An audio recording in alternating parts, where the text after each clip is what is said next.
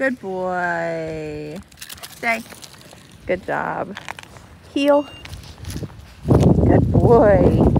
I am out with Hops, our golden boy. We're working on all things off leash. So recall, heel, stop and stay, down stay, release.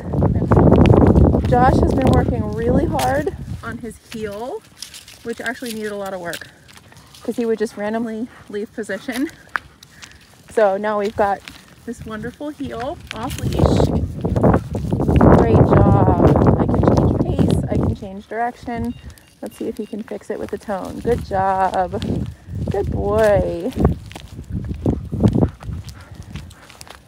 And then, of course, a big goal of his owners was the impulse control. If I stop, he stops. Good. Stay. Let's see how well he can listen to me. Down. Oh, good boy. And then how we work on impulse control is put him in a stay command and then give some distractions and see how well he can hold that stay.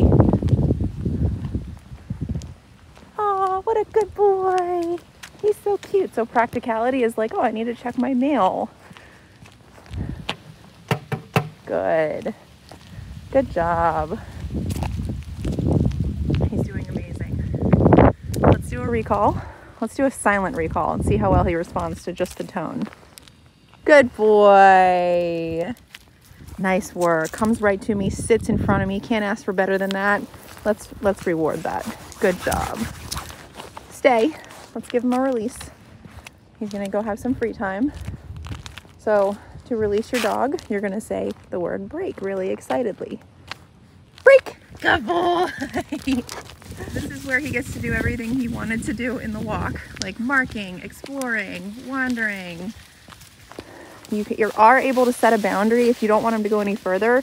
Instead of tapping the tone, you can tap the stem at like a mild number and it just says, hey, don't go any further, but I don't necessarily need you to come back to me. This is how we teach our dogs to stay within a bubble.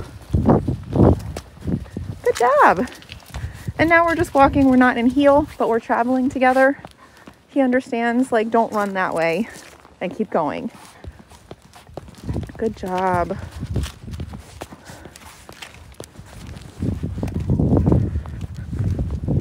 Okay, we're gonna go right up to the door. And another thing we've been working on is the threshold. So when I open this, he doesn't just barrel through. Break. Good boy. Hops. Place. Come in. We go to place.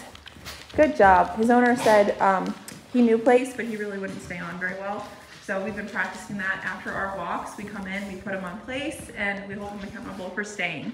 Now I'm gonna go make some lunch, and he'll stay here the whole time. Even with Reagan's out.